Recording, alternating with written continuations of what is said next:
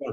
Someone told that like you have 2 years gap after intermediate, right? Yes, sir. Yes, sir. Okay, before starting, good evening everyone for the recording purpose. So we are in the third demo session. Actually, like we had to skip yesterday's session. I had to skip yesterday's session because of some, unforeseen issue with my laptop. So this is our third demo session for performance testing training. Someone asked like they have career gap after intermediate. They have 2 years gap, right? Yes, sir. For your information, I have 4 years of gap between my graduation and MCA. Okay. I can show my certificates as well. So if you meet in person, I'll show my certificates as well. I have Not like that, sir. But you have no. Let me complete. So that's not a big deal actually. If you have 2 years gap after intermediate, that's not a big deal. Okay.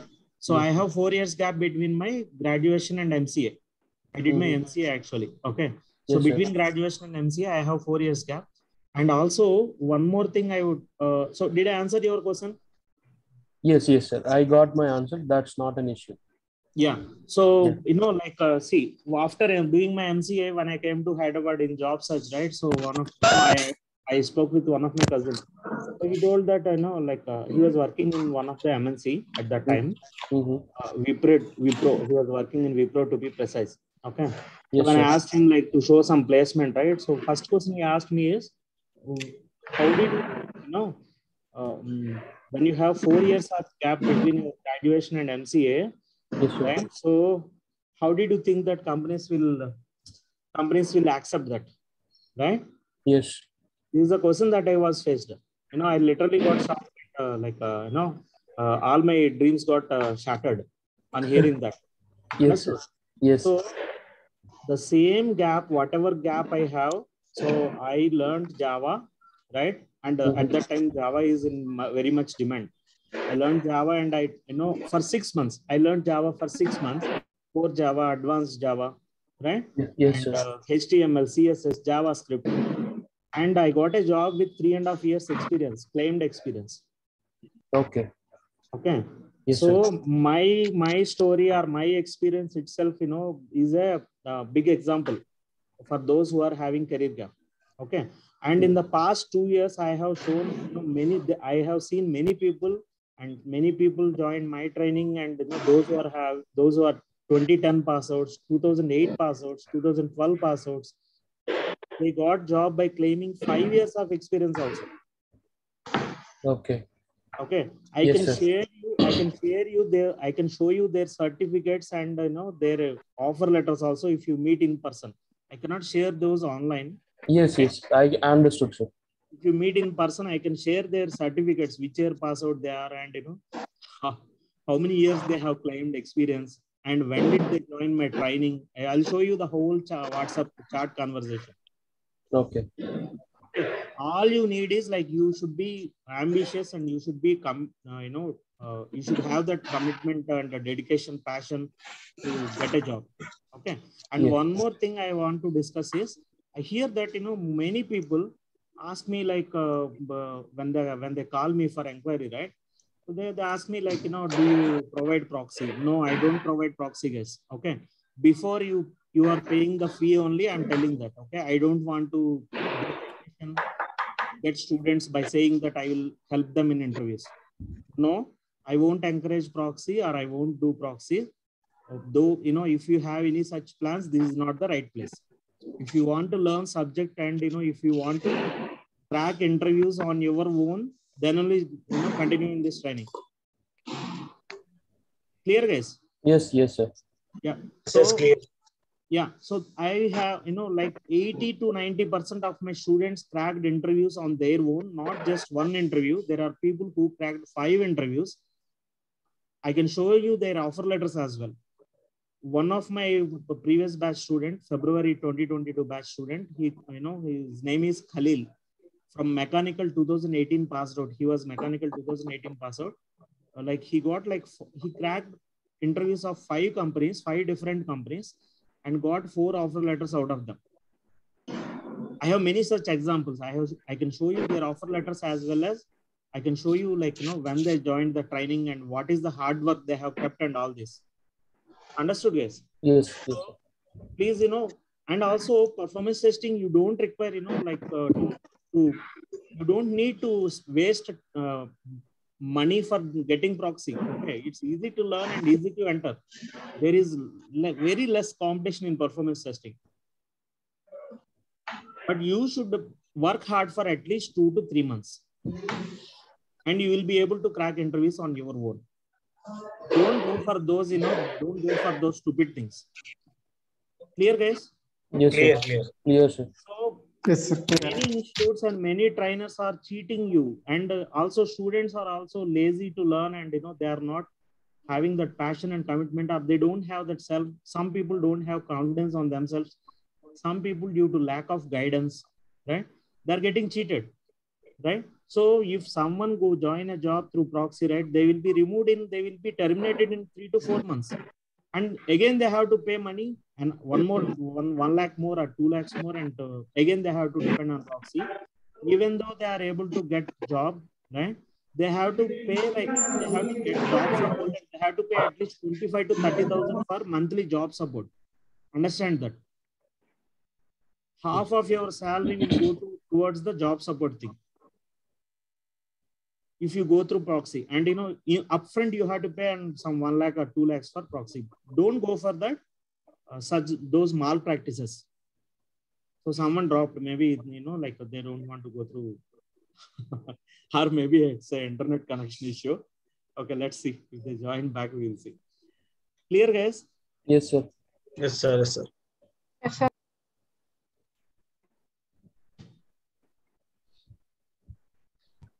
And I can show you, students who joined my training, right? So February 2022 batch and March 2022 batch, they already got selected, and they already got, joined job, right? Some of my students who joined the training in 2020, they already got placement, and they switched the company also. They joined their second company with very good, more than 100% hike, right? So if you are, if you are willing to learn, and if you are willing to crack interviews on your own only, this is the right place, guys. Clear, guys? Yes, sir. And moreover, one more thing I want to tell you. So we are providing referral openings. I want to show you some, hold on. So I'm sharing my screen. I think I have shown you previously, but quickly let me show once again, because we have some new participants, right? So there are few startup companies who are taking trained guys knowingly. So if you observe here, I have masked the company name and the person name. Okay. So if you see this chat conversation, right, you can read it here, right? Is there any fake experience guy who can clear entry on JMeter? Right? If he or she can clear it, we can hire as a full-time employee. Clear, guys? So now, any question, guys? You should get some question why they are asking fake experience guy, right? Yes. Because someone who is having genuine experience, or they are getting 10 to 15 lakhs package for 3 years experience. Those are the packages that MNCs are offering for 3 years experience nowadays from the past 1 year, right? Now these are startup. There are certain startup companies, and there are some MNCs also who cannot afford that much package, right? That much package of 10 to 15 lakhs. So they are taking trained guys, and they are offering 6 to 8 lakhs package. Clear, guys? The average package my students got in MNC is 10 lakhs. Now instead of now what is the benefit that you get if you go to join these companies, right? So you need not worry about BGC background check. You need not worry about high expectations, because they are already taking you knowingly. They know that you are trained person, right? And who is joining with fake experience. Yes or no? Right? Yes, so trust me, Yes. your life will be very cool. Okay, because you need not worry about BGC. Those companies won't conduct BGC, because they know that there are some people who are joining with training only, right? And you need not worry about the high expectations that companies will have for 3+ or 4+ or 5+ experience guys. Those who are keeping experience, claiming fake experience. Yes or no, guys? And you need not spend money for these stupid proxy things and backdoor proxy, interview support, and all this. Yes, yes. Yes or no? You need not, they will charge, they are charging like 1 lakh, 2 lakhs amount, right? You need not pay the time test. Right? So if you join such groups, you are able to crack interviews, right? So, and moreover, interviews also, it will be easy to crack these interviews. Understood, guys? Because they are knowingly that they know that you are a trained person and you don't have genuine experience, isn't it? So interviews also will be relatively easier. Okay. So there are a lot of such, and let me show you, I told you, right? So I can show you some offer letters which are masked. So this guy is from mechanical background, mechanical 2018 pass out. So he got selected for Cognizant. And this one is from, this guy, like he is 2008 pass out. Electronics and instrumentation engineering. This guy. I can share you, his certificate and his contact details also. So if you meet me in person, okay. And he recently got selected for TCS. 2008 EIE, Electronics and Instrumentation Engineering, passed out. You remember, like I ask everyone when you call for an inquiry, I'll, I ask everyone what is your qualification and I note it down actually. I save those details. Here you can see, right? So I'll show you previous batch students, okay? Just for your information. Referrals. So if you let me know your qualification and all those details, right? So it will help me like to give you referrals or, sending the right person to the right place. Understood, guys? Yes, sir. Yes. Yeah, understood. Understood. Yes, sir, we understood. Okay. So let's start the session then. Okay. 1 second.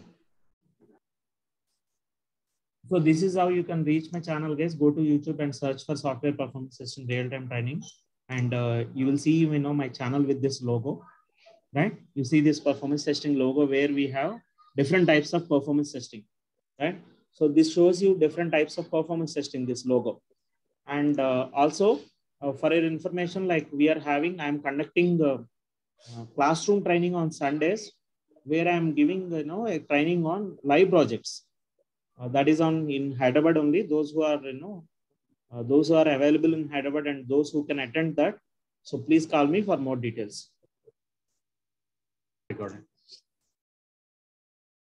So in the last session I completed, I covered some computer basics, right? That every software engineer should know.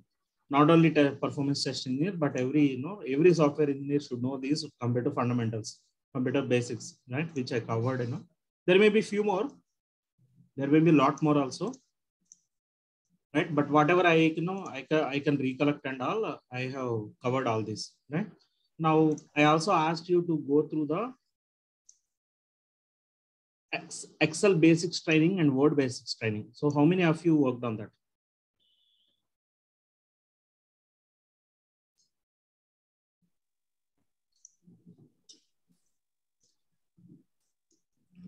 Yes, am I audible?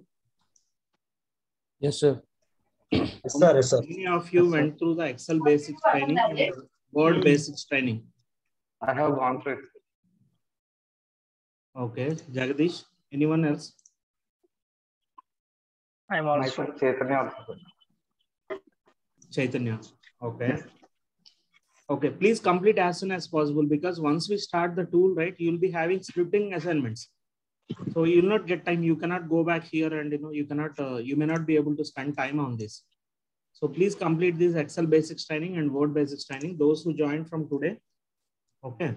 So let me quickly show you. Let me go through those trainings. Your voice is breaking. Someone is speaking, but their voice is breaking. So once you go to Word, right? Once you launch Word, right? So go to help and there is an option called show training. Click on that show training and you will have short videos like this, right? All these are short videos, training videos.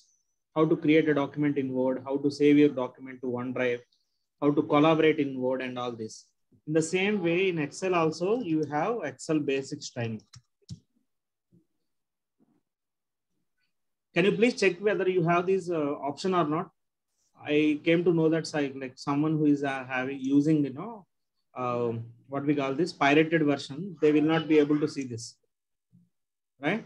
So if you go to show training, right? So in Excel also you have some quick videos on how to start an Excel, what is row, what is column, how to create a workbook and all this. Please go through these guys. So Word and Excel are important for every software engineer. Every software engineer. Okay, everyone in IT for that matter. So if some people may be working in non technical side, like HR department and all this, they also use this Excel and Word, right? So everyone should know at least basics of this Word and Excel. So for that, please go through. If you haven't have any knowledge, please go through these trainings, these basic trainings. Okay. Sir, that option I didn't get in. So what I can do? So if you are using, like if you are not using a licensed version, then I think like it will not show that option, show training. So those who are not having that option, so please, search in YouTube. You have a lot of videos on Excel and Word. Okay, sir. Basics maximum we know because we are working now. So basic maximum we know. Think. So this is for those who don't know these, those who are from non-native background and those who don't know these Excel and Word basics. Okay, okay. Not for everyone. Okay. Now let me start with, I also covered some Windows shortcuts, which everyone should know and start using this. Now for today's session, let me start with software development lifecycle. Okay. So whenever any project or whenever any software project is being developed, right? So it typically follows this software development lifecycle. This is not an exact lifecycle, guys, by the way. This is a typical lifecycle, okay, or a model lifecycle of any software project. So once someone is an organization or a team of engineers, software engineers are developing a project. So first they will collect the requirements and they will analyze the requirements. So what are the requirements? What are the requirements of that project, of that application, right? And they will collect the requirements and they will analyze those requirements. Okay. There will be some BRS document, business requirement specification document, and there will, like I will not go into those terminology. So they will collect the requirements and they will analyze the requirement. And the architect team, there will be an architect for any project involved. So the architect will design the application. So what goes into design phases? They will determine on like which programming language to use and all this. What is the architecture of the application and all this? Right? That goes in that falls into design phase. Once the designing of the application is completed, right? So next comes implementation phase. Implementation phase means nothing but developers will start writing the code for that by implementing the design. Whatever design is decided in the designing phase by the architects, right? Developers will start writing code for that, right? That is implementation phase. And while this software is being developed, right? So testing also will come into picture, right? So of course, in software, in this diagram, right, it is showing that testing will come after implementation. But ideally nowadays, testing will start along with the development. Most of the projects, right? So the testing activities will be done, will be started along with the development. Okay. So we'll discuss like what is the purpose of, starting testing, doing that is called as early testing. That's called as early testing. Okay. So what is the purpose of doing that early testing? Or else, it is also called as shift left approach.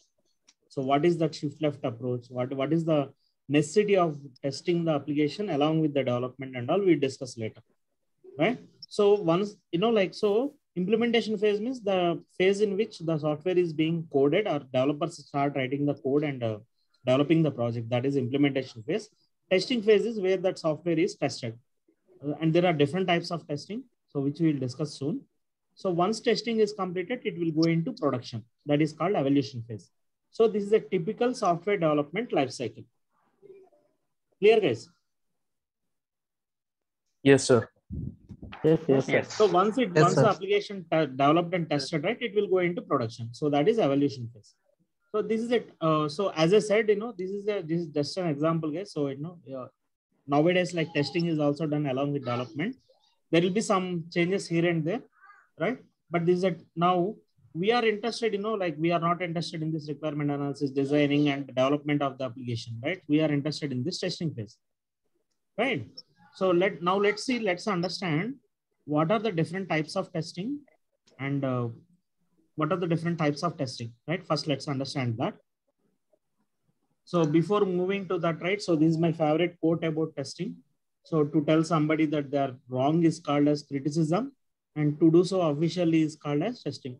To do so officially while being paid for that, that is called testing, right? Agree with me? Yes, sir. Agree. Yes, sir. Right. Now let's see what are the different types of testing. So, and what is the testing life cycle? What is the life cycle of the software testing, right? So before discussing this testing life cycle, right? So software testing life cycle, any product that you buy will be going through a multiple quality checks. You may be aware of that, right? Most of you should be aware of that, isn't it? Even if you buy a bike or, or a car or anything, for that matter, even if you buy a trouser or a pant also, it will go through some quality checks before it is sold. You see, a small sticker saying that okay or tested or something, right? Yes or no? Yes, yes, sir. Yes. So in the same way, so software also will be tested, right? So, and there are different types of testing. There are different types of testing that a software project will go through. Okay. So the first type of testing will be unit testing, which will be done by developers, right? So I'll show you something before discussing this software testing lifecycle, right? So even, like 1 second. Any product which is having some good value, right? So it will go through some thorough testing. You can see here, right? So when see, this is just a testing for durability of that product, durability and quality of that product. Yes, I'm muting everyone. There is some background noise from few people. So if you have any query, right, please unmute yourself and you can ask that. You see here, right? So they're testing that product, right? Before selling that, they test the product, they test each model. Understood, guys? So now in the same way, software also will be tested before it goes into production. It will be subjected to different types of testing, right? So what are the tests, what are the different types of testing that a software application goes through is the first type of testing is unit testing, and that is done by developers themselves, right? The first type of testing is unit testing, which is done by developers. So unit testing, what is unit testing? Let's say, for example, a group of developers are working on developing a Gmail application. I'll open a private browser. I'll explain why I opened a private browser and what is the difference between normal browser and private browser in a different session. Okay. So let's say, for example, some group of developers are working on this Gmail application. Okay. Or else let me show here my mailbox. Okay. So one developer will not be working the whole Gmail application. Yes or no? There will be a lot of developers who will be involved in this. Some team of developers will be developing the UI part, user interface part. Some team of developer will be developing the backend part, right? And like some people will be working on some team of development. Some developer teams may be working on this Hangouts part and all this, right? Some people will be working on this inbox part and all this. Now, once a piece of code is written, developed by the developer, right? So developers do some testing called unit testing. So unit means a small piece of code. Okay. So unit is a small piece of code, and unit testing is done by developers themselves. So it is also called as white box testing. We will discuss what is white box and black box in few minutes. So for now, remember that, like this white box unit testing is called as white box testing, and it is done during the development of an application by the developers, right? And unit tests isolate a section of code and verify its correctness. So basically, as soon as some piece of code is written, the developers do something called unit testing. And what is the purpose of unit testing? To verify its correctness, to verify whether that piece of code is working correctly or not, that small piece of code. Okay. So if it is a Java application, right? In Java, everything is a class. So once a class is written, or once a function or a method is developed, right? They'll first test that piece of code, that function or method or Java class. Okay. So that's what I mentioned here. A unit may be an individual function, method, procedure, module, or an object. What is meant by a module? See, for example, if we go back to this Gmail example, right? So it may be split into different modules. Google Hangouts is one module. Google Meet will be developed as one module. This Google Meet, okay, and this inbox may be developed as one module. Understood, guys? What is meant by a module? All these modules combined together make your Gmail application. Guys, as there are some non-computers, guys, I will be spending more on, like for the first 10 to 15 days on these basics, these fundamentals, guys. Okay. And also it will be a refresher for those who are, those who are having career gap or those who are even from computers background also, it will be a refresher for them. So unit may be an individual function, method, procedure, module, or object. You understood what is meant by software module, right? So function or method means we will discuss that later. What is a function? What is a method and all. For now, remember that a small piece of code is called as a unit. And that unit, that small piece of code will be tested by the developers, and that is called as unit testing. So just for now, remember this. Is it clear, guys, everyone? Yes, sir. Yes, sir. Yes, sir. Clear. So once unit testing is completed, right, next comes integration testing. Now let's understand this integration testing. I'll go with some real-time analogy. So let's say, for example, you bought a bike, right? And there are thousands of parts in a bike or a car, right? Let's say you you bought a bike or a car, right? There will be thousands of parts in that, right? And so, for example, your handle may be developed by one company, your vehicle seat may be developed by another company, and headlights may be developed by another company, wheels may be developed by another company, gearbox will be developed by some other company, right? So before delivering those products to the your automobile manufacturer, they will individually test that, yes or no? Suppose there is a manufacturer who manufactures headlights for a vehicle. They will test that before selling. They will test the bulbs, they will test the headlight, whether it is working or not and all. Yes or no? Yes, sir. Yes, sir. Yes, yes. Now, once all these components are assembled together, right? Again, like the manufacturer also test that, right? They will test whether all the components are working fine or not. Yes or no? Yes, They yes. have to test it. Once all the components are assembled, they have to test it again, isn't it? So Yes. in the same way, once all these different modules are combined together, once all these pieces of code are combined together, right? So another type of testing will be done, that is called as integration testing. Okay, integration testing. Once all these modules are combined together, software modules are combined together, they will be tested, in an environment called SIT environment, where SIT stands for system integration testing. Okay, and this is right. So this environment is called as system integration testing. What is meant by environment?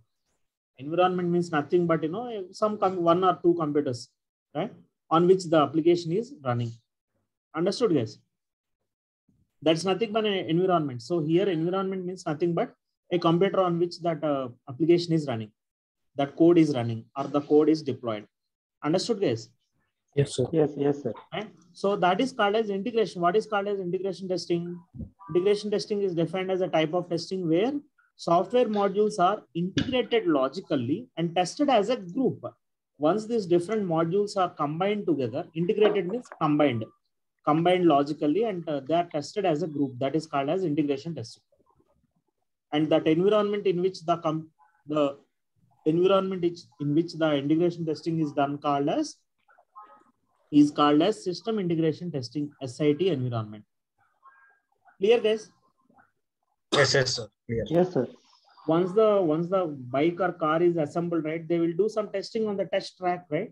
Yes, yes. So in the same way here, like once these pieces are combined together, right, so they will do this for the software, right? They will do this system integration testing. Okay, already they are tested by the developers individually. Now after combining those different modules, this integration testing will be done. Okay, and now integration testing will be done by mostly by testing units only. There will be separate testing team for this integration testing. In some companies, if it is a small project, developers only will do that integration testing. Developers only may be doing that integration testing. But mostly, there will be a separate testing team for that too, right, to do this system integration testing. Okay, and a typical software project consists of multiple software modules coded by different programmers. as I mentioned in this example, right? In this Gmail example, right? Any typical software project, it consists of multiple software modules. So here Google Meet is one module, and Hangouts may be another module, and this inbox may be another module. Understood, guys? Yes, yes. So once this integration testing is done, right? So what is the purpose of that integration testing? So it is to expose the defects in the interaction between these software modules when they are integrated. Integrated means when they are combined together. The purpose of this integration testing is to find out any defects in the interaction, right? Now, once this integration testing is done, right? So functional testing, functional testing will come into picture. So functional testing will be done in an environment called QA environment, right? So the same team, integration testing team are, in one way or the other, the functional testing team only does this integration testing also in my current project, right? So they will do, we have a separate team for integration testing and functional testing. Okay.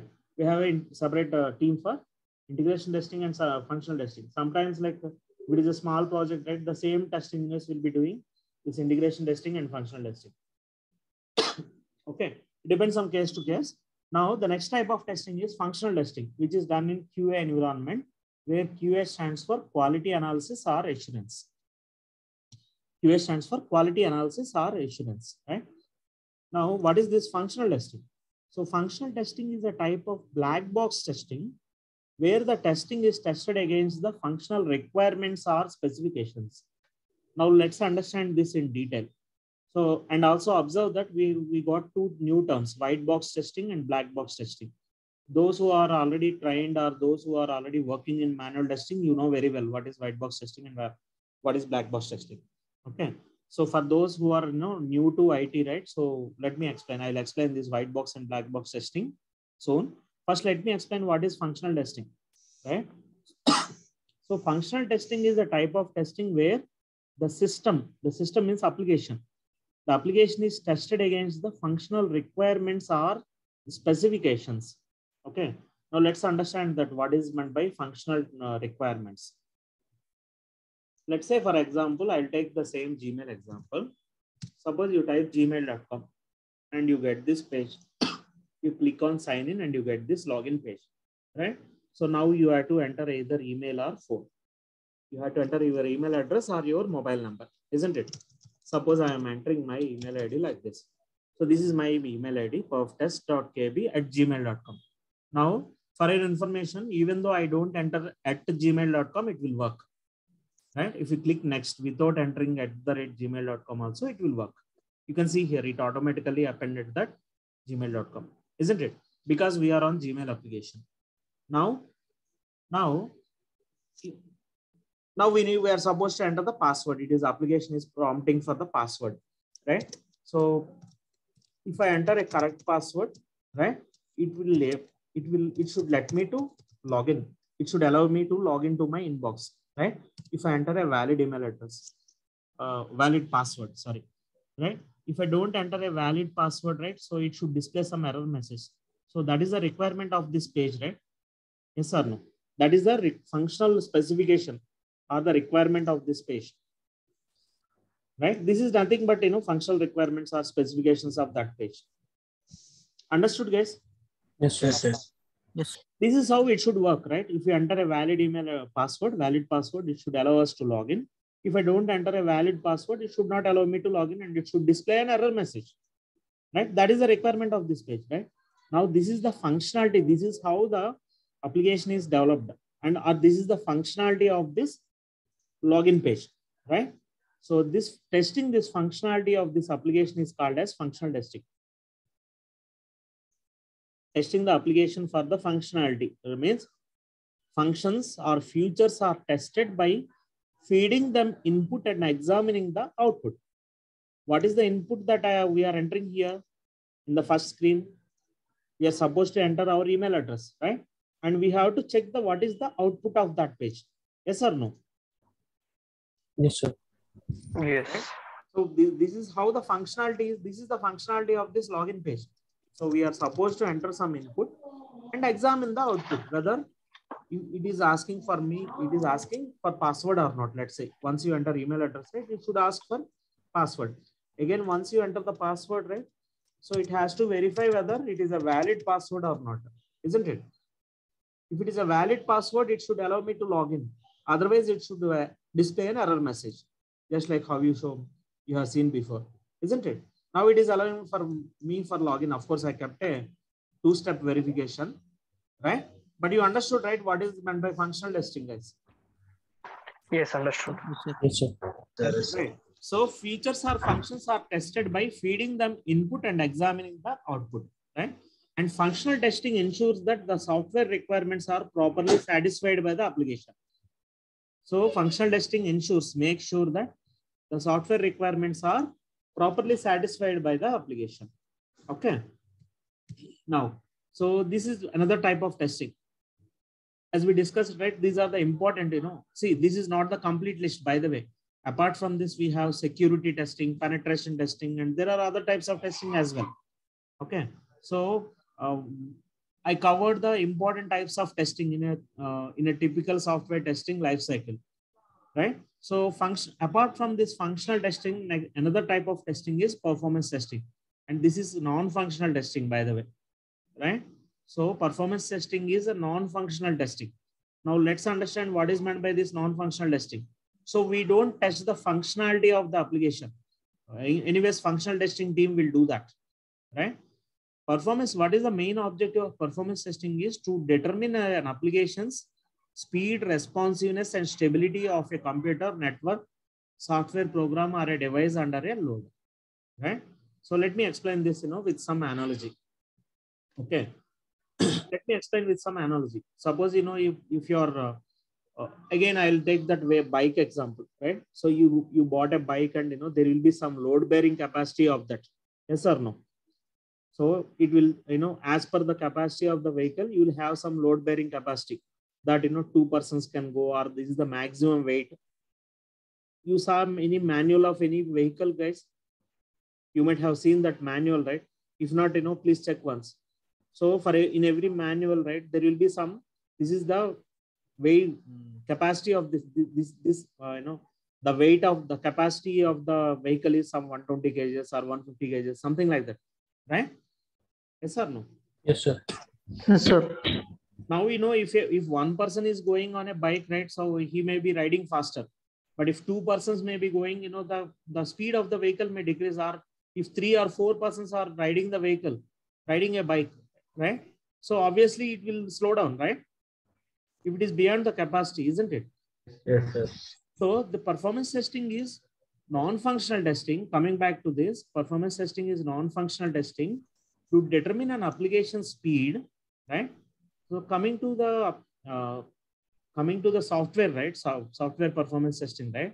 So we do performance testing to determine the speed of an application. First thing means, suppose you type apple.com. Okay. You go to this Apple website.